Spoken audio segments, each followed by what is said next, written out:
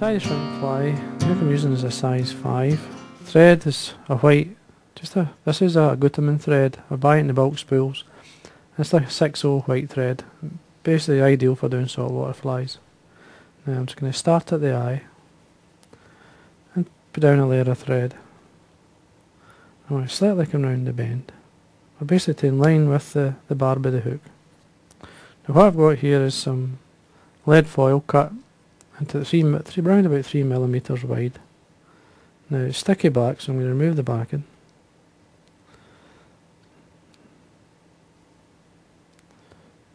Sometimes it comes off easy, sometimes it doesn't. Then what I'm going to do is basically tie it on in layers. Now I want this hook, or basically shrimp pan, to sit with the point up off the bottom. So to encourage that, you put all the weight on the one side. In this case it's the top of the hook, so it flips it upside down. Now what I'm going to do is come in with the thread, basically just catch this in, don't worry about it, it will cut with the thread, and that's what you want anyway. So you take your first layer down, you can break it off, and then again you can come in again. Now I'm going to put 2 layers full length first, hold it round nice and tight, then break it off. Then I'm going to start to come shorter, around about 1 mil or 2. Just keep doing this till you build up a shrimpy type shape. Now you stick it up the end here. Just use the back of my nail to flatten it, and then come back and secure it. Now again, I'm just going to use a thinner piece here, slightly thinner.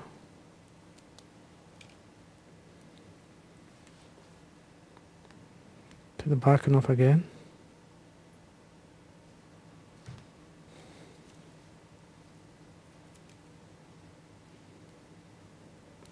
Now I'm going to do about 2 layers of this one. Break it. Again, make sure it's tied down. And again. Till you get the shape that you're looking for. A wee quick look at the side, you'll see the shape starting to build up at the back. Now I'm going to put another one on, just slightly shorter. I want it just slightly further here, down a bit, slightly round the bend a wee bit. Again, fold it in and rub the back of your nail in to get it to sit.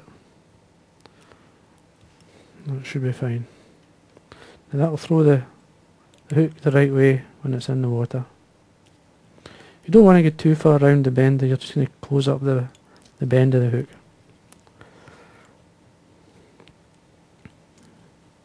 Just making sure it's well tied down.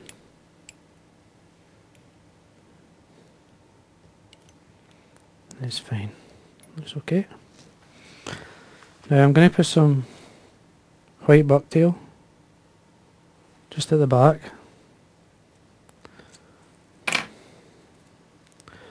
Now you're looking, basically just about the length of the hook or so. Just tie it on. Just going to loose turns or wide turns just to make sure it's tied on.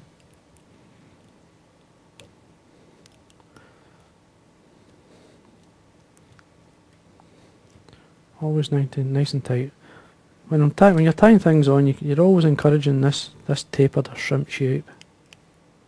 So yeah, there we are. Now for the next thing I'm going to do is I'm going to put I've got some Lite-Brite hanks here. Now this is the green pearl. Now the green pearl, this one, if I come in, and you'll see the green pearl, there you go. Green pearl hank Lite-Brite. So it's a great colour. Now I'm just going to take out some as a length here and then use it as a dubbing. There's quite a few pearls there. There's a kind of polar pearl and there's a UV blue type one.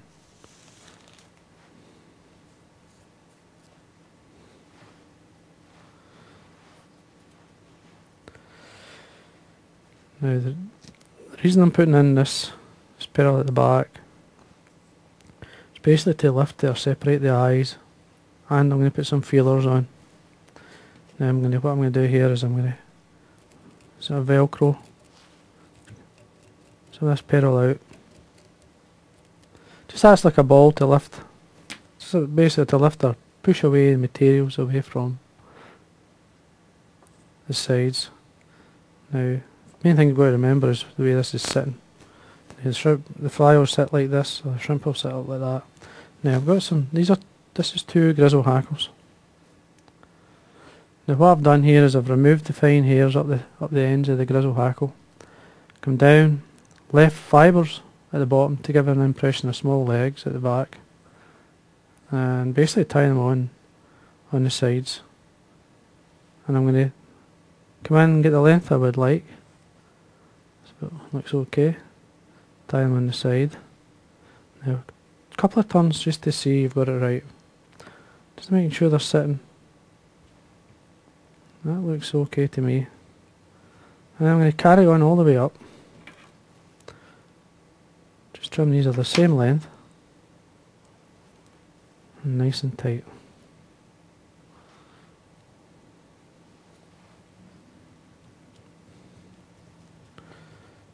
The overall tying the fly is very simple. It's just time consuming because the amount of material you're putting on.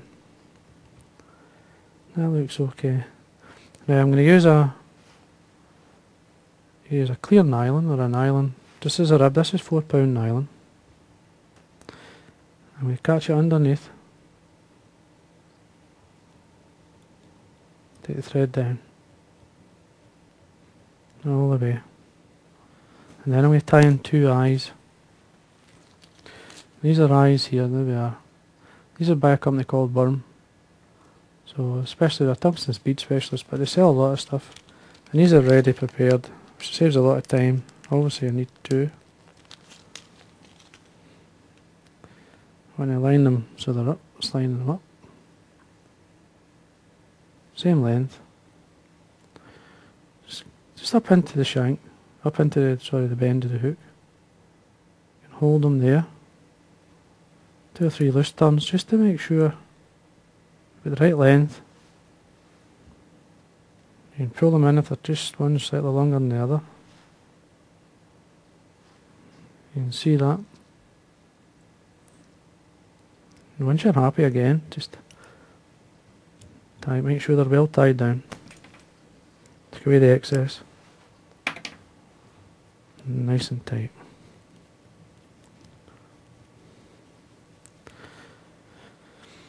Now we're ready to build up our body. The first thing I'm going to do is tie in some more of the pearl green Lite-Brite. Now I'm going to represent the egg sac of the shrimp. The fish do like to see, they like to catch or eat shrimp.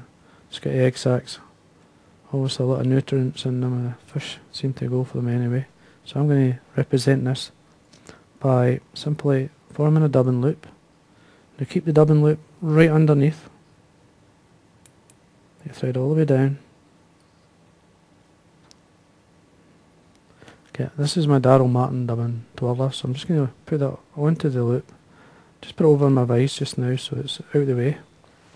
Then I'm going to carry on all the way up with more of the green pearl, encouraging that tapered shape that you want in the shrimp.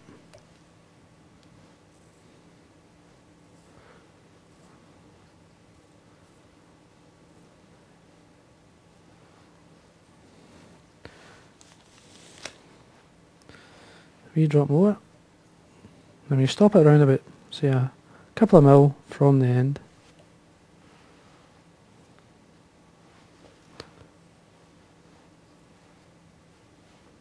Everything going forward, just draw it back.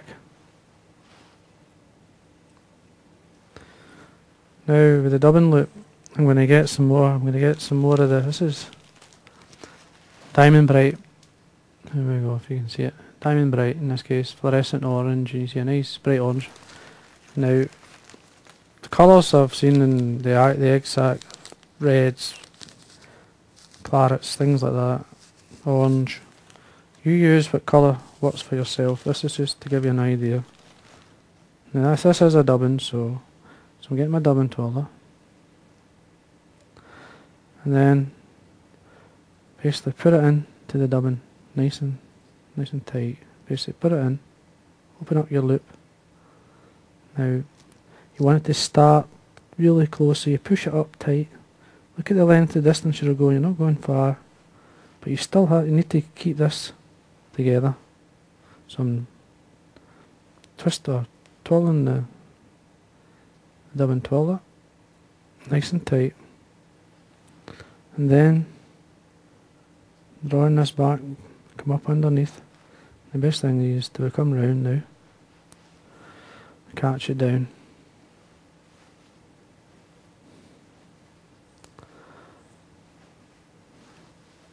I thought this would be the easiest way to do it, to bring it in, but you need to protect this, so you do.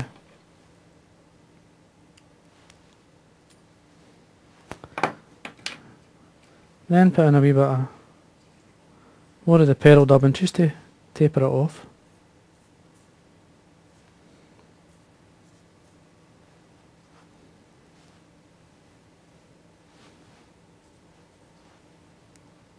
See the shape.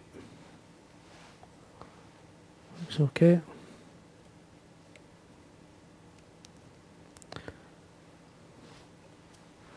Then what you want to do is basically, what I'm going to do is just slightly trim this. There's, see your egg sac there, okay? And then you need to protect this. Bring your rib up through, in this case your nylon. Nice and tight. Just making sure this stays in the bottom, bring it through it.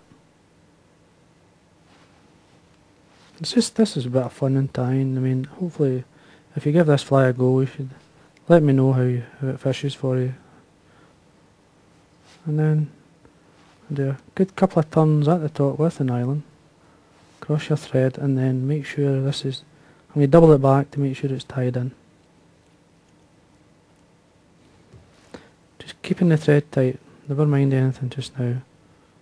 And then finish off.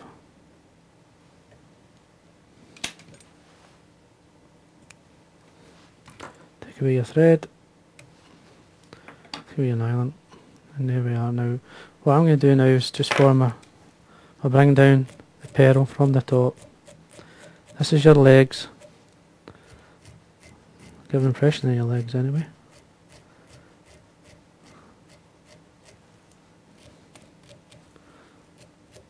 Now you could put a shell back over this or whatever you want.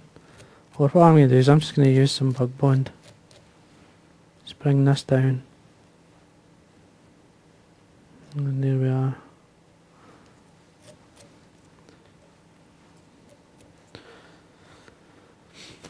It certainly looks okay. Maybe a bit of dubbing.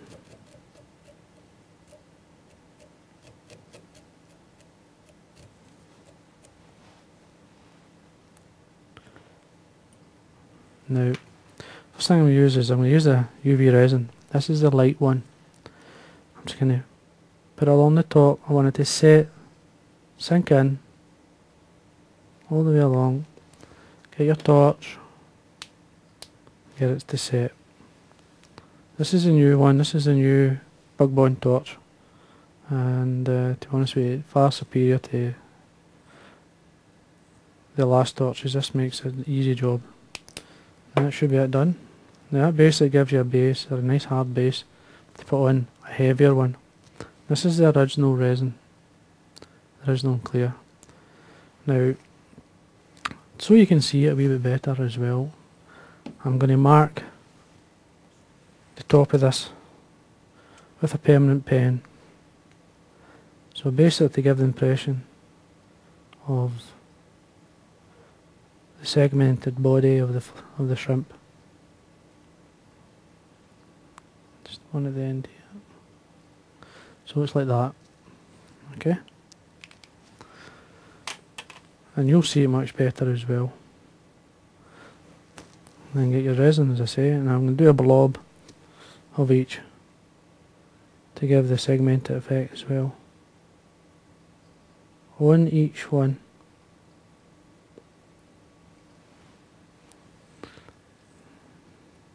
Come in with the torch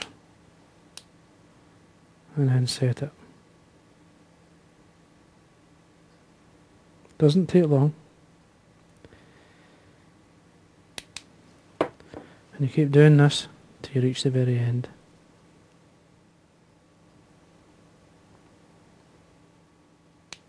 So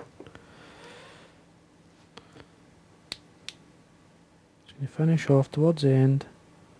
I'm just going to come all the way around here just to protect the head.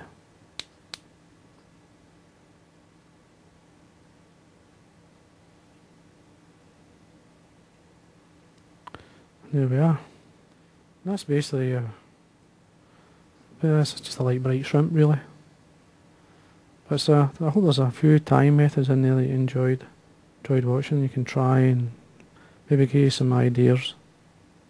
I enjoyed tying it anyway, so. And there we are. Maybe quick look. There you go. That's your shrimp.